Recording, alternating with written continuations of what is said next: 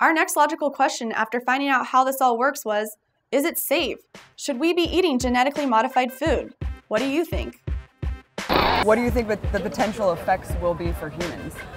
I think devastating after what you've told me and what we already know. I don't think it's a good idea. Like you said, obesity seems like Cancer is on the rise, autism. I mean, the possibility of becoming ill from them is very, very possible. Well, it's making, us obese, number one. Right. Other people use cane sugar, other countries, and we're using corn syrup because we produce it here, and we're basically putting money in the pockets of people who are killing us. So.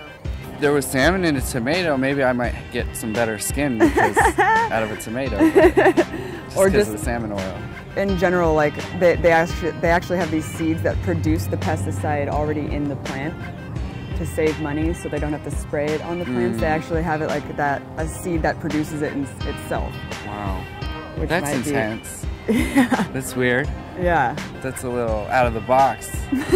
I'm like, I've never heard of that before. Yeah, yeah. I know you could do that. I don't even think about it most of the time. You just buy it. Right. You would hope that it would be generally Yeah, safe. you just assume that the government or FDA or whatever is just taking care of it. Right. Yeah. You hope.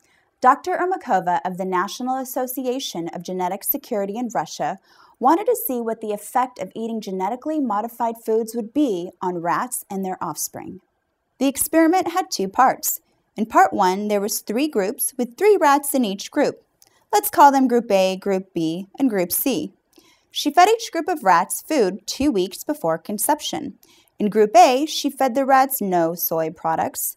In Group B, she fed them soy flour, and in Group C, she fed them genetically engineered soy flour. Then came part 2 of the experiment. This time, there were just 2 groups of 3 rats. Let's call them Group D and Group E.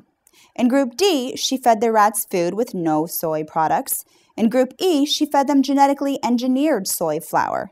So in total, Group A and Group D ate no soy products, and those rats gave birth to 44 babies.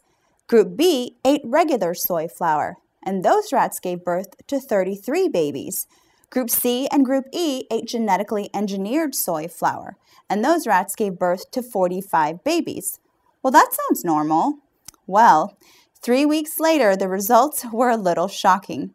In the group with no soy at all, 3 baby rats died. In the groups with regular soy, 3 baby rats died. But in the groups who ate genetically engineered soy flour, 25 baby rats died. According to Dr. Ermakova, the reason why this is a problem is because the biochemical structure of rats is very similar to the biochemical structure of humans.